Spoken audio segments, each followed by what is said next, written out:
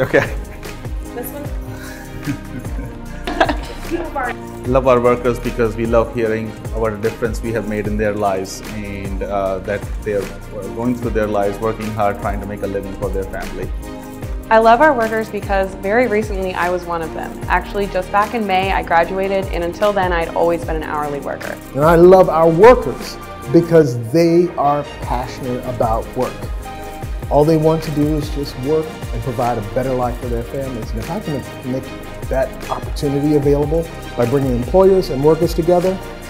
I love our workers because they're taking a giant risk in their life, because there's nothing scarier than not having a tomorrow, and being someone who's brave enough to invest in today to get to tomorrow is something that I think is incredibly courageous of them.